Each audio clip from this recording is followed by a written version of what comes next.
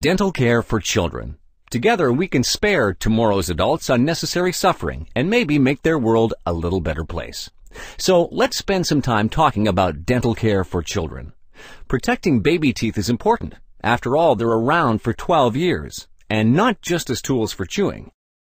Healthy baby teeth are just as important for language development, jaw growth, and the coordination of the mimic musculature as they are for aesthetics, and therefore for your child's self-esteem. If your child already has carious teeth, then these need to be restored, even if it's necessary to do so under a general anesthetic. Any dentist who doesn't recommend treatment doesn't know anything about childhood dental care. Carious teeth are home to millions of bacteria and endanger the rest of the teeth.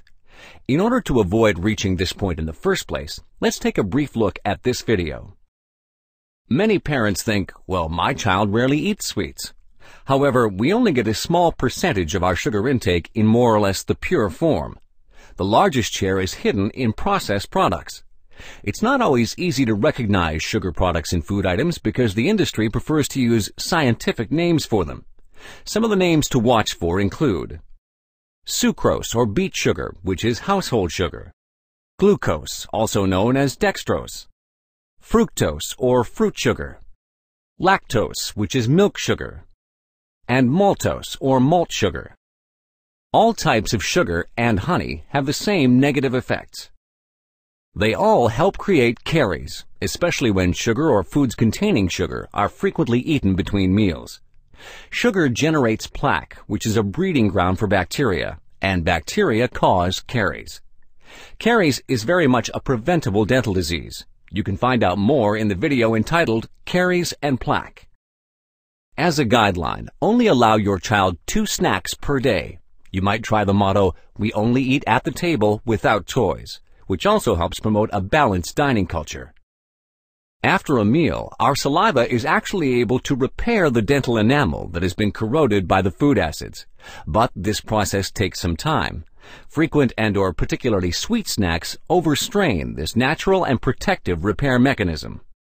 Therefore, try to minimize nibbling on baked treats, bananas, candies, or sweets between meals. Instead, offer your kids sugarless products like whole grain bread or other fruits.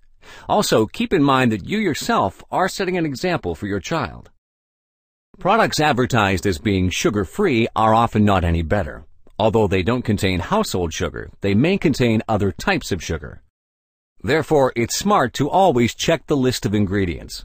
Although sugar substitutes such as sorbitol, maltitol, xylitol, or isomalt do not cause caries, they should only be used as a limited alternative for sugar, because often they have a laxative effect.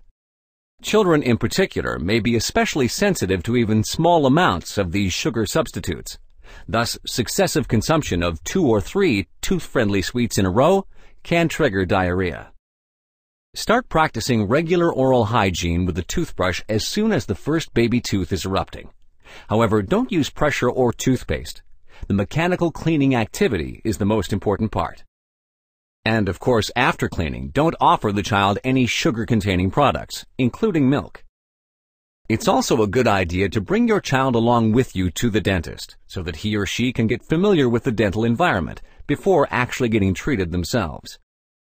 Use only a pea-sized amount, at most, of children's toothpaste as soon as your child can spit it out.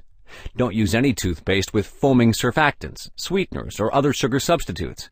Also, watch out for dyes or preservatives and synthetic aromas such as strawberry flavor. This will only encourage children to swallow the toothpaste. Fluoride tablets for children are not necessary and should not be used. However, fluoride-containing toothpaste is a good idea. You can make brushing a daily ritual in your child's hygiene routine by reciting a short song or poem during brushing. Also, make it a habit to perform a follow-up brushing on your child twice a day until they're 10. It's important to do this because it's only around the age of 10 that children develop their motor skills enough to adequately brush their own teeth.